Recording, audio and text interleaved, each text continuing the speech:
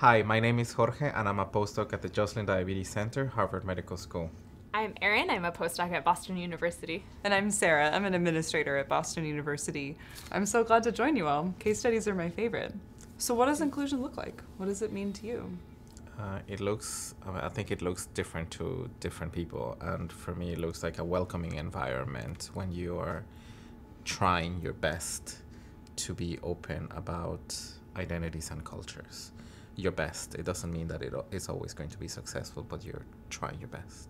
Yeah, I think an inclusive workspace is a space where you can be like authentically yourself in while you're doing your science or while you're writing your papers or having conversations. Like it's a place where you don't have to hide parts of yourself or things that are important to you. Like there's an expectation of sort of a give and take, and you're sharing and you're learning from each other. And in those sorts of spaces, people do slip up. And so a space where you take responsibility when you mess things up, and then you learn from it and do better and improve and avoid making the same mistakes the next time, and don't fall back on, oh, I'm so sorry, I'm still learning, but you continue to try to improve the ways that you interact with a variety of people. I totally agree. I think research environments are quite mixed, and that's the beauty of it, that they have different cultures, different identities. Having all of them doesn't necessarily make it inclusive. It requires some work, and that dialogue, openness, welcoming is quite necessary. And I think for new postdocs that are interviewing in these spaces, kind of seeing the signs of the proactiveness. Is there a welcome to my lab letter? Or when you go out to lunch with the people in the group, what's it like? And, how curious are they about each other, and how do they interact, I think can be a great way to understand, is this somewhere where I could potentially feel welcomed in an open space? I think too often in these interviews, we think about inclusion from the perspective of, will my expertise be included in some aspect of the scientific work? And that's prioritized kind of far above some of these other things. But I agree. I think you could look for that work. And I don't think it necessarily has to be like a kind of squishy, touchy-feely sort of space to still be inclusive. Like I think, you have PIs who are really like, here we do our research and we get out. But like I think even within a really like kind of cut and dried science-driven space, you can still build in flexibility and ways to include people. So things like not always having your like happy hour right at a bar, or having breakfast conversations instead of going out after the working day, or things like that. Like there are ways to build into still a really like kind of less personal and less interrelationship-y space, these ideas of including. Yes, I think it comes back to the same thing. It's never perfect, and it always comes from a place of making those mistakes, and always having the opportunity of those mistakes becoming a learning experience where you are constantly learning to be inclusive in a way, and that's what I think it's inclusiveness.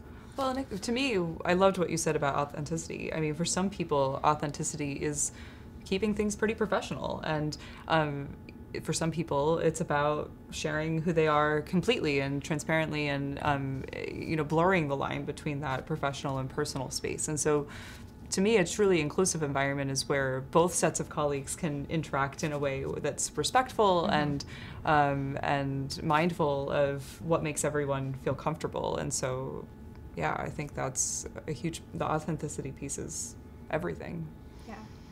Let's think about what are some of the key things that we need to take into account when we think about these two scenarios. Maybe Jorge, you first.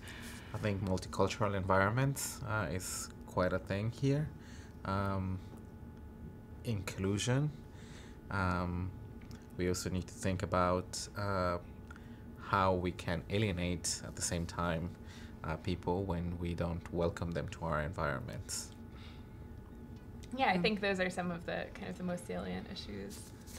Well, and I think I was really struck by what you said around alienation, and when you said that, it made me think about intent versus impact. Like we often intend to be inclusive in these spaces, or we think we're being inclusive, but then behind the scenes someone is feeling totally differently. And so I think some of the things we'll talk about here, what are some strategies to know what you don't know? Right. How do you find out? This case focuses on social interactions, so not necessarily what's happening at the bench. Tell me a little bit about your spaces. What types of things do you all see? Well, in my lab, for example, now we have people that are from the same country, so similar situation can happen. I have a lab mate as well that is from my same country. And sometimes we do talk over coffee as well in our language, and we just discuss what to do next. Just we feel comfortable doing it in Spanish rather than English. So we try to avoid doing it in the lab while everyone is around, because we feel that, I mean, even if we just mention pipetting or 96 well played in English, then someone will understand. It's like, oh, what are they talking about? Or if we mention someone's name, it can be like, oh, are they talking about me? I mean, if just someone is passing and then they hear their name, I think it can be quite disrespectful. So we have to be very mindful about those situations, and it can be the other way around. We can have people from those same cultures and languages and countries that they start speaking about science or about stuff in the lab, and then suddenly you realize that they also mention a keyword of your project, and it's like, I wonder if they're stealing my project now. Just not something that you want to feel in a lab environment that should be welcoming and inclusive. My lab is a lot less bench science based, but and so people tend to work more independently. But one place where there's been some tension is in sort of communication styles and in the ways that you interact with the professor, the PI, and who feels like they're like entitled to time with the professor. Or so there's been some conflict in sort of approaches to the ways that you begin doing your science, or the ways that you start conversations with people, and who feels like they have the right to have those conversations and when.